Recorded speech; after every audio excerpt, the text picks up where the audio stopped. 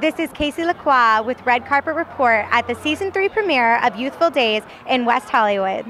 How are you feeling about Season 3 today? Oh, I feel good about it. It's going to be exciting. It's a good season. Wonderful. So what can we expect from your character? A lot more depth, actually. This is the first season where my character has a huge through line and a lot going on. Anything you can reveal to us? Yes. Everyone's really nice. I really like working with all these people. A couple of weddings, maybe a couple of funerals. Wow. Say that. You didn't hear that from me. You didn't hear it from me, right? So tell me a little bit about your acting career, your rise.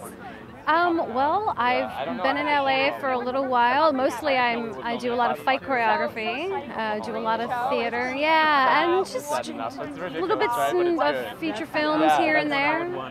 And how did you get involved in film and TV? Well, I was doing it in Chicago, which is where I'm from, and then I came here and just kind of decided why not go all the way with it.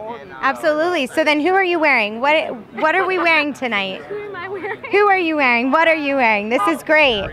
Very vintage. Yeah, I'm a vintage girl. This is a... Oh, yeah. Wonderful. And this is just standard fare.